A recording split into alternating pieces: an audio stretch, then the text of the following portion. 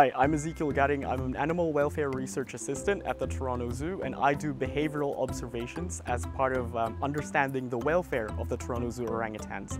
I look at specific behaviours that indicate stress, behaviours that indicate where they want to go, so preferences and things like these, to understand the welfare of the Toronto Zoo orangutans. This goes beyond just ensuring that the animals are not stressed by anything. This goes now into ensuring that the animals are having a positive experience at the Toronto Zoo. What I'm looking for as they get introduced to this new habitat is, are there any sort of patterns that they use to explore this new space?